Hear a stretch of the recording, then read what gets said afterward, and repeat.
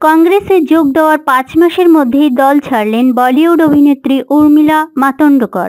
নিজের জারি করা বিবৃতিতে তিনি বলেছেন, মুম্বই কংগ্রেসের কর্মীরা দলের উন্নতির জন্য সংগঠনে পরিবর্তন আনতে সক্ষম কিংবা প্রতিশ্রুতিবদ্ধ নন।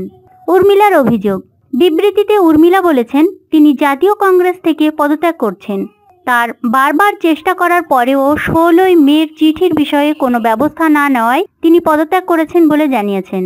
মুম্বই কংগ্রেস সভাপতি মিলিন্দ দেওরাকে উদ্দেশ্য করে চিঠিতে লেখা হয়েছিল।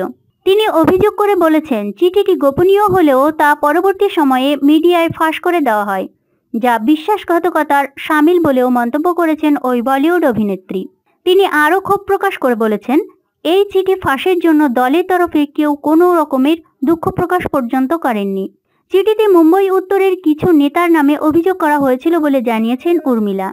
তার মনে হয়েছে দলের ভালোর জন্য পরিবর্তন আনতে সক্ষম নয় নেতৃত্ব, বলেছেন উর্মিলা।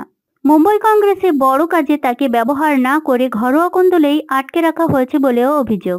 দল ছাড়লেও তিনি তার নীতি ও চিন্তায় অবিচল থাকবেন বলেও জানিয়েছেন।